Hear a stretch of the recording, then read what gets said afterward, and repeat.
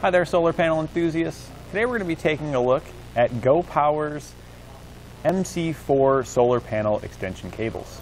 These extension cables have both a male and a female end on them, one on each end. And this is a standard MC4 connector right here, and this is what you're going to find on a lot of your solar panel systems. And if you have a solar prep package, you'll find something like this on your roof. And right there is a MC4 connector. Most of your solar preps are going to have MC4 connections here on top. And each one of these is going to be different. This one here you can see is the male. I've already got the one over here plugged into the female, but you can see this is what the female would look like here, because I've got the cable end, female end right here.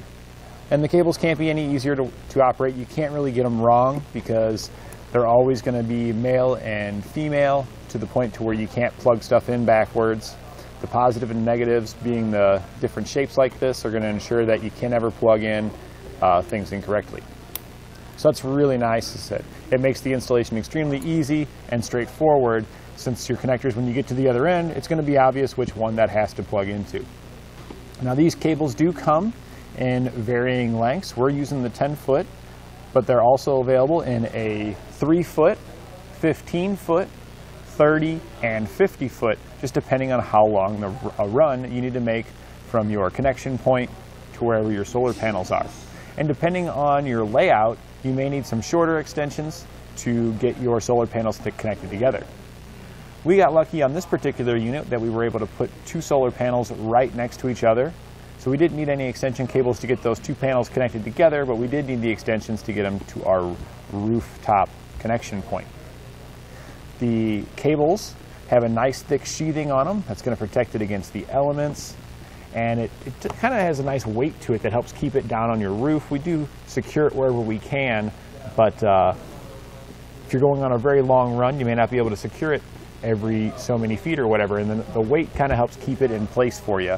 It's a very nice taut sheathing on it. Inside of the sheathing, you're going to have a 10-gauge wire, which is going to be ample to power the solar controller and trickle that energy that we're harnessing from the sun down inside to charge our batteries. So here on my right you can see the solar array that we installed, and we got lucky that those two panels could fit right next to one another. But if we wanted to upgrade and add more in the future, maybe we wanted to add another one, we could put it over here on this side, but we would need an extension cable to have it run over to connect in with this, and then we already got our existing extensions which run back to the connector.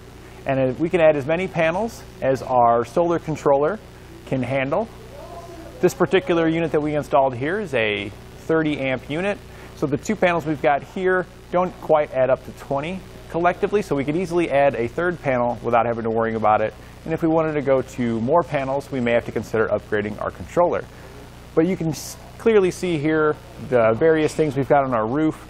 And if we wanted to add panels in other locations, we would need to have these extensions to be able to reach to all those different spots. So when you're planning out a solar install, I do highly recommend that you figure out where you're going to be placing your units so you can order the right extension cables. So that way once you get everything mounted up, you don't come to find that, oh darn, I don't have what I need to get everything connected.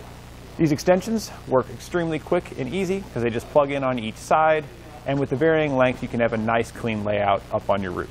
And that completes our look at Go Power's MC4 solar panel extension cables.